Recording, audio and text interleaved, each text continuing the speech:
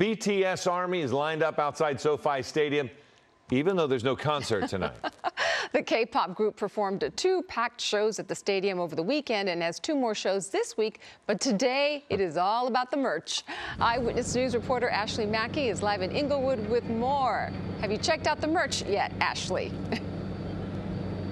I don't think I will be able to. I think it's going to be gone by the time I get up there. If you see these BTS fans lined up behind me, they refer to themselves as the Army, and they take that title very seriously. Some of them have been lined up since 1 a.m. all to get a chance at nabbing some coveted BTS merchandise.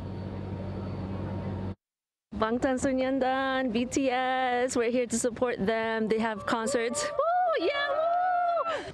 For the first time since 2019, K-pop band BTS is reuniting face-to-face with its fan base, the Army, for 4 shows here at SoFi Stadium.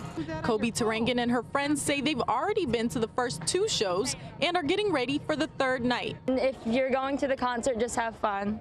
And they put on a great show, and every seat is a good seat. BTS! BTS! Fans have traveled all over the world from nearly 80 different countries to come see BTS at SoFi. But these lines are just to purchase merchandise, and Angel Gonzalez from Compton says it is worth the wait. We might get a shirt, some light sticks, some light bomb, army bombs. Shout out to my BTS Army. We might get some merch, a shirt, a sweater. We're gonna get a blanket, you know, because it's cold, it's freezing out here. So we gotta get the merch. Right now, BTS holds the record for the most tickets sold by a band or artist at SoFi Stadium. And fans say the merchandise is selling out at a fast rate as well. I personally want to get a JK ticket. We came the first day and we waited in line for 6 hours and it was sold out by the time I got up here. So I really wanted to come and get that.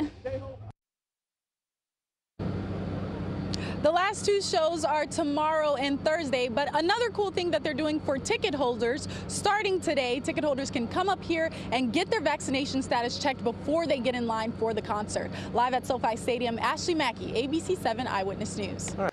Hello, I'm Mark Brown. Get more great ABC7 content by clicking the subscribe button for our YouTube channel. And download the ABC7 Los Angeles streaming app on Fire TV, Android TV, Apple TV, and Roku to watch on your TV.